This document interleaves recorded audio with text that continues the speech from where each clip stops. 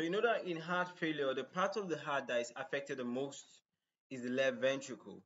All right.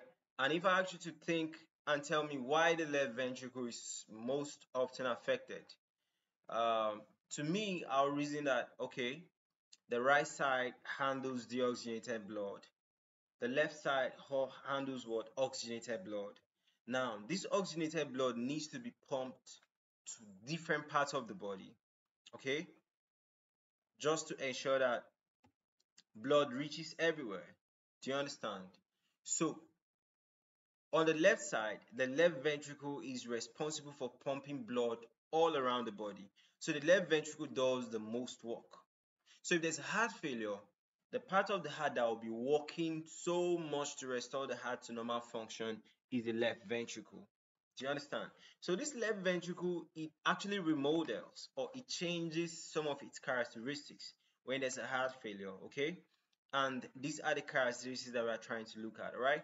So left ventricular remodeling during heart failure.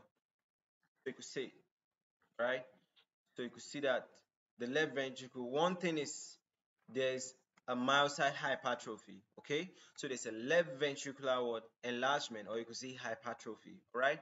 So say that in cardiology, ventricular remodeling refers to changes in size, in the shape, structure, and function of the heart, okay? So this can happen as a result of exercise or after injury to the heart muscles, all right? But in this case, we're talking about the injury now. Now, this refers to, now talking about the left ventricular what? Remodeling now. It refers to the changes in the left ventricle mass, volume, shape, and the composition of the heart. And this occurs after cardiac injury, okay? Or it could be abnormal hemodynamic what? Loading conditions, right? So it could be that blood suddenly overfill the heart, okay? Or it could be that there was a cardiac injury and the heart is trying to like compensate for that. So this left ventricular remodeling is influenced by what? Hemodynamic. It could be that blood is overfilling or all that stuff, right? It could be neurohormonal. It could be epigenetic. It could be some genetic factors, right? As well as other comorbidity conditions.